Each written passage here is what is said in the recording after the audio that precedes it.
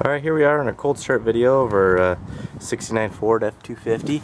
I'm going to go ahead and grab a hold of the exhaust manifold so you can see it's nice and cold. This always starts right up. Easy to start truck. Basically just pull the choke all the way out. And depending on how cool it is, you don't need to pull it out all the way. Fires right up. And as it warms up, you want to push the choke in a little bit. Running nice and smooth, no shaking.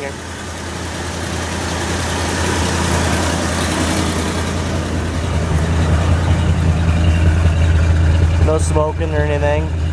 Just running a little rich because the choke's all the way in, but we'll go over and pull it, push it in a little bit, and you'll hear it idle down and everything.